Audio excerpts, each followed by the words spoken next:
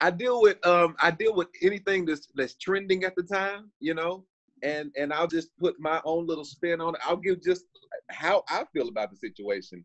Like today, I seen Stevie Wonder on FaceTime with Kirk Franklin. We thought for the past 50 years that this man was blind. I'm about to put Stevie Wonder on blast. How's Stevie Wonder FaceTime? How is he doing it, bitches? You know, I talk about stuff like that. You know what I'm saying? I talk about what does R. Kelly and Kanye West both have in common. They both cry ugly. You know what I mean? Like stuff like that. You know, it's like, look at little man. You know, stuff like that. It's Talk really about kids interrupting news interviews too, right? And dogs. Oh my gosh. It's all well, train them on up. Train them on up.